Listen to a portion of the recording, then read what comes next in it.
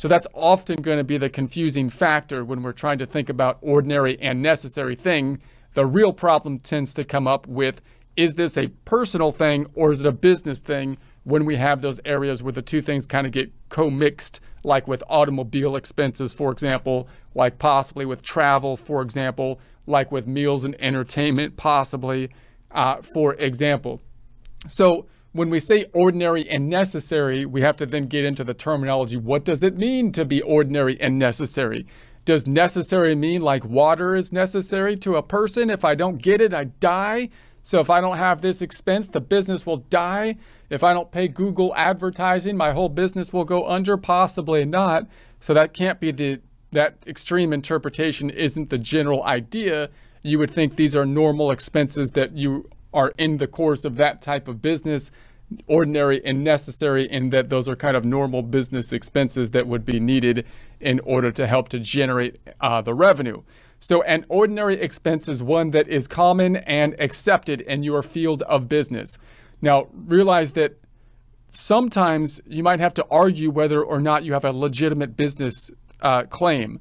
Why would that be the case typically? Because you might have losses, for example, especially in the first couple of years, in which case the IRS is going to say, well, if you have losses, you're going to try to take that against other income, and the IRS is going to be skeptical of doing that. And so they might question your losses, and you're going to have to say that you are in a legitimate business. They also might be looking at certain deductions, and they might be more critical about them than others.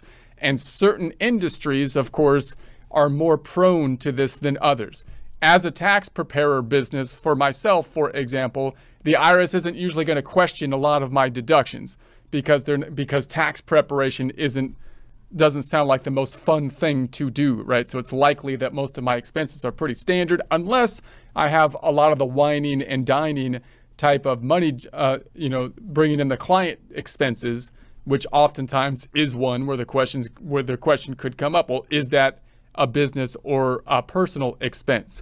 When you get into things like you're a YouTube creator, or you make films, or you're in the entertainment world, and you're saying, hey, yeah, I'm writing off travel to other places. Well, obviously from the IRS, that's going to look more personal. I take pictures of beautiful places. Well, the IRS obviously is going to be, that could be the case that it's deductible for your business, but you want to make sure that you're documenting everything properly so that you can realize the fact that the IRS is going to be possibly envious of people that are going around beautiful places and taking pictures, for their business, right? So you want to, and whereas if other people did that, it would be called a vacation, and so certain businesses, you want to make sure that you're keeping the proper records and seeing what is ordinary and necessary.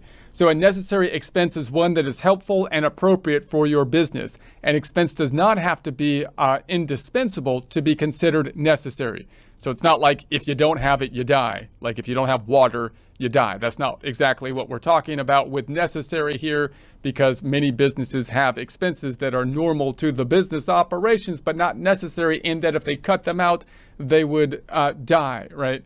So we have more information about the general rules for deducting business expenses, see section 162 and its regulations. Caution: if you have an expense that is partly for business and partly personal, separate the personal part from the business. The personal part is not deductible. So this is often the problem that comes in. We have a bookkeeping issue with this.